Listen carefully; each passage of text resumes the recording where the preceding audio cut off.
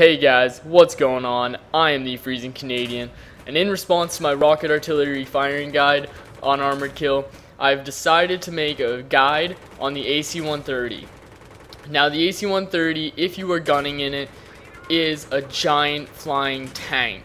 You have a lot of health, a lot of firepower, but you can easily be crushed by just one person on the ground or one good pilot in a heli or a jet. Now let's start off with your roles. As a gunner in the AC-130, you do not simply point and shoot. You are also the defender of the AC-130 and the paradrops for your team out of the AC-130, which can be vital to winning a game or losing so close. What I mean by this is, as you'll see throughout this video occasionally, I switch to the AA gun.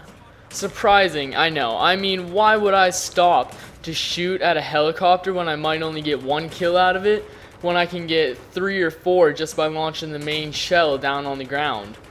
But you stay in the air longer, you keep the enemy off you so you can get more kills.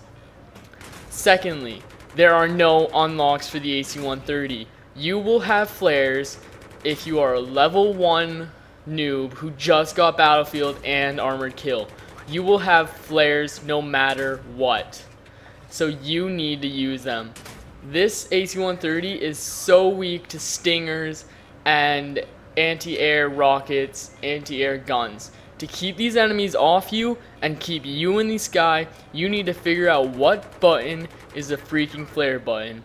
Now on PS3, it's the L2 button. A little different than what it usually is in the jets and the helicopters, but that doesn't make a difference. You still have the requirement to use them, and they keep the enemy off you longer than normal.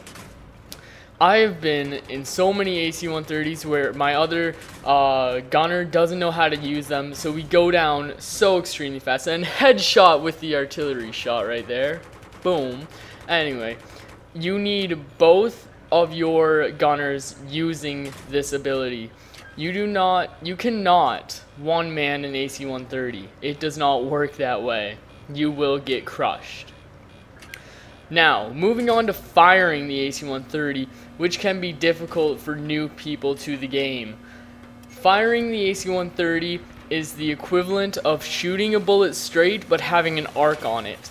Since the AC-130 is constantly flying in a giant circular motion around your objective, you will notice that your bullets fire in a curve.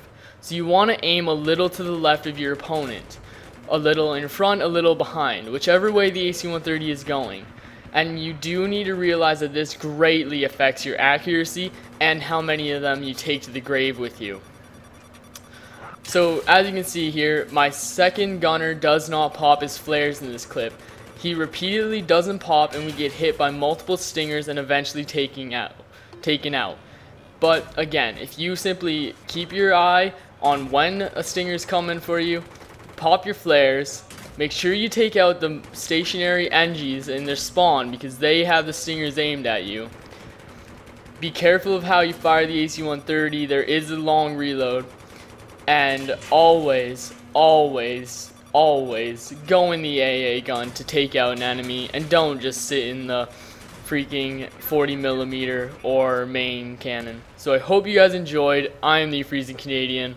Peace.